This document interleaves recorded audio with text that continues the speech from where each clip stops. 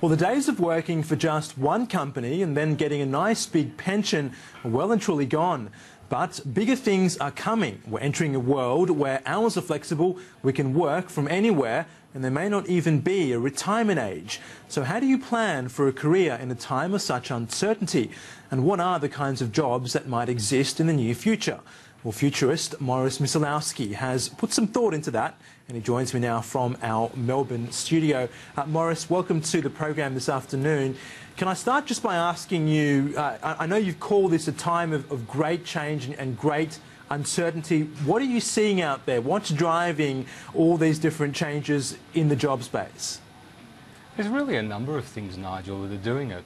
One is that we've come out of a period that some of us call GFC, where times were a bit tough, businesses were shrinking, they were not looking to invest, and innovation wasn't big on their radar. But behind the scenes, we were really growing our technology. We were changing the world. We were adding a digital presence that we've never had before. And business behind the scenes, while we were hibernating, was changing. And coming out of it the other end today is a very, very different workspace, a very different world of work. And we're already seeing signs of this now with the Treasurer, Joe Hockey, of course, looking to potentially lift the retirement age. So that's one practical change that we're seeing. Given all this digital technology that's taking place and the digitisation of different industries, what are the kinds of industries and what are the kinds of jobs that you're seeing will be created in the future? So a lot of the jobs we're seeing are the jobs where we require what I refer to as wisdom. To do the mundane, to do the ordinary tasks that we might currently do, and we're going to have to put a lot more thinking into it. So one of the big growth areas is around health and medicine. We know, for instance, that the average person, the average teenager today, will live to 120 or 150 in relatively good health. We're going to have a whole host of people living over 100. At the moment, we've got just under about 300 in Australia. And we're coming up to, in 2050, about 72,000 people over 100 years of age. So wellness, looking after ourselves, anything that works around that industry is certainly something that's going to rise.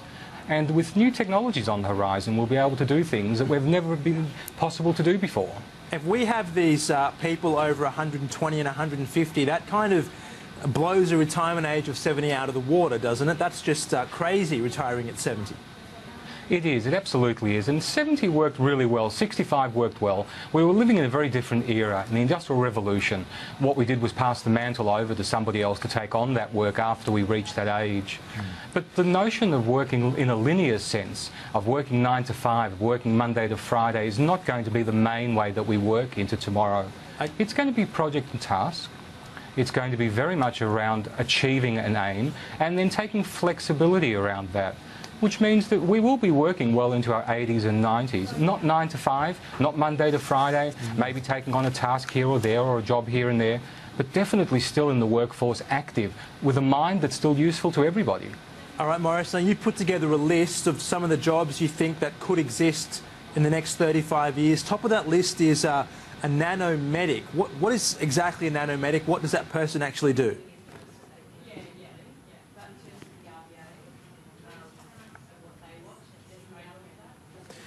Yeah, Morris, I think we've just lost you there for a second. So we'll just go through the list here on our end. A nanomedic is number 1, a memory augmentation number 2, a body part maker number 3, transhumanist designer and a gene programmer.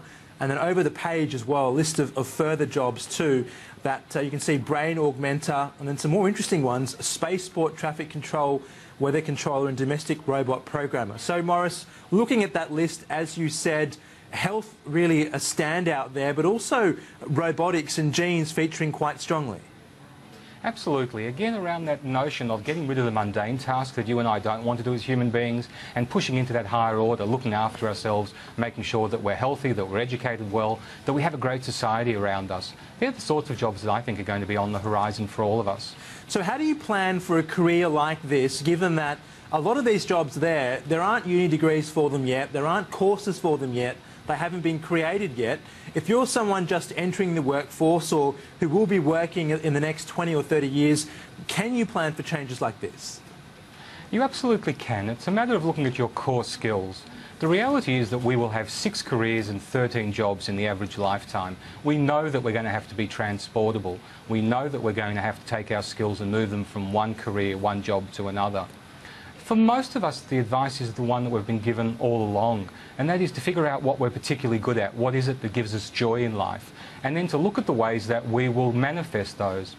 I always say to my clients and audiences, it's not important how we do it, it's important what we do.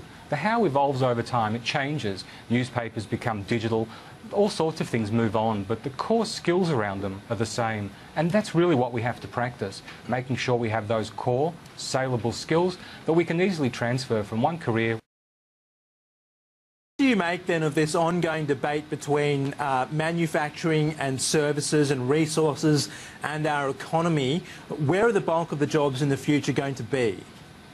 I think they're actually going to be more around services. We know that lots of things are changing on the horizon.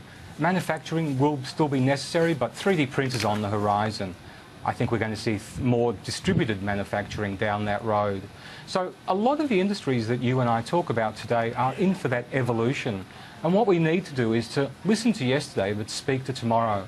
Make sure that our thinking about those industries is relevant to the way that they're going to evolve. And if we look at that and we work our way forwards, we'll be able to find the path that makes most sense. But clinging on to what we knew yesterday to be, just for the sake of it, really doesn't serve us well into the future. All right, Morris, so even though things are changing, that advice the same, find what you're good at and stick to it. Good advice. Thanks for the update today. Our pleasure.